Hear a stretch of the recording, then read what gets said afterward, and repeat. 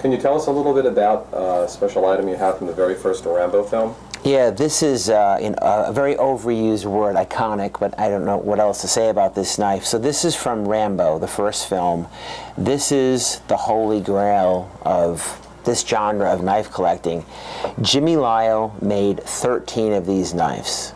The first 6 were delivered to Sylvester Stallone, and all 6 were used in the first film.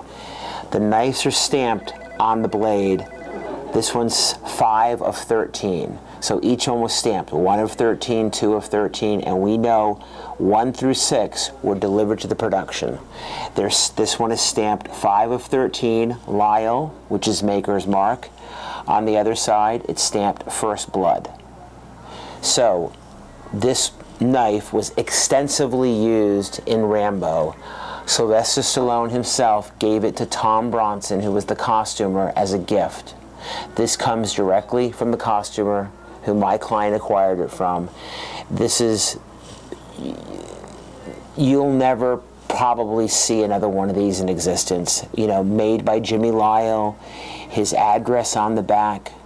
You can even still see the studio blood on this. You can see the studio blood still inside of the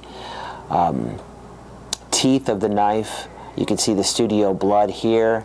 I mean, it's remarkable. It's totally intact. Nothing is missing. I mean, you know, it's unprecedented that you have something like this that survives. I mean, I've talked to knife collectors that if you had 7 of 13 or 8 of 13, that's a $50,000 knife, and those were never used in the movie because they were one of the first 13. It's that big of a deal. This knife literally saved the knife industry. People started buying knives by the thousands once this knife was made. To have one that was actually used by Stallone in this movie, talk about iconic. I mean, just an amazing piece. It's estimated at $20,000 to $30,000. I mean, the sky's the limit on this. This knife could bring $100,000.